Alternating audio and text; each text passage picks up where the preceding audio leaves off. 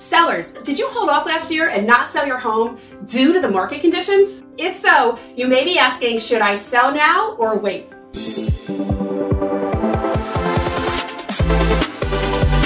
Hi, I'm Tara Lauterbach with RE/MAX Heritage Properties. Of course, deciding whether now is a good time to sell your home depends on a number of personal factors and the market conditions, so let's break this down. But before we do that, make sure you hit the like and follow my channel so you get more content like this.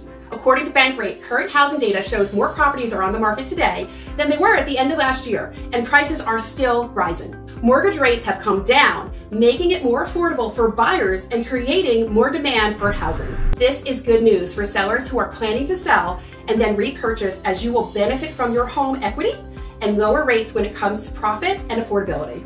All these combined factors put you as a seller in a good position to sell now and not wait. But before you list your home, make sure you have a good understanding of the market and how much your property is worth, as we are still in a challenging market. Connect with my team or myself to get an up-to-date market analysis, seller tips, and the value of your home. I'm Tara Lauterbach, RE/MAX Heritage Properties, and I'm fulfilling dreams one home at a time.